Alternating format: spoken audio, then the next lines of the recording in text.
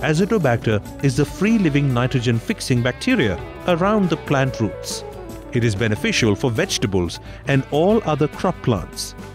Use of this broad-spectrum biofertilizer can bring up to 20% yield improvement in paddy, wheat, sorghum, maize, sugarcane, cotton, potato, sunflower and other crops.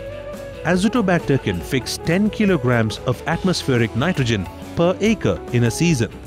Apart from this, it helps for better seed germination, more root proliferation, early flowering and maturity also.